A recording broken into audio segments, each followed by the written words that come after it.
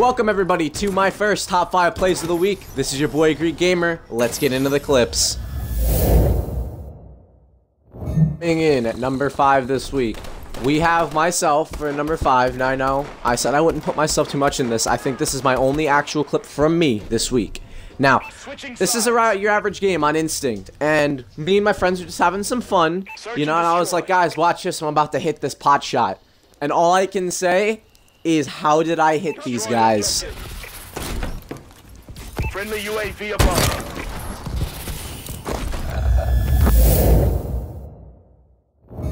Coming in at number 4 this week, it is me playing this map. I forgot what the name of it is. I think it is a deathmatch.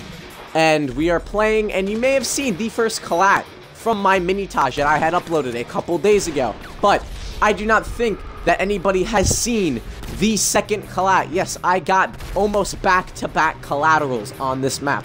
Now, in GTA 5, getting one collateral is amazing enough. Harder, most likely, than Call of Duty. But I hit 2. Yes, 2 collats. As you will see later in this clip. I just have no words. It was all luck.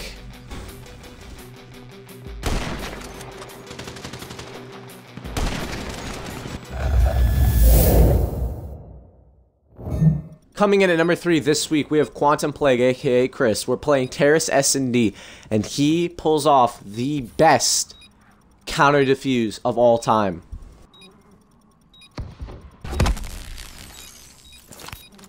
I mean, look at that. He wasn't even hiding. He was visible, clear as day. We just have a blind man on our hands.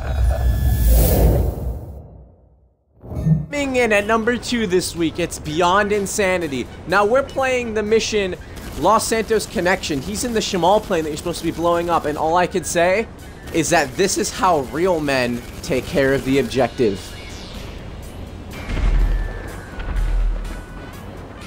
Good job.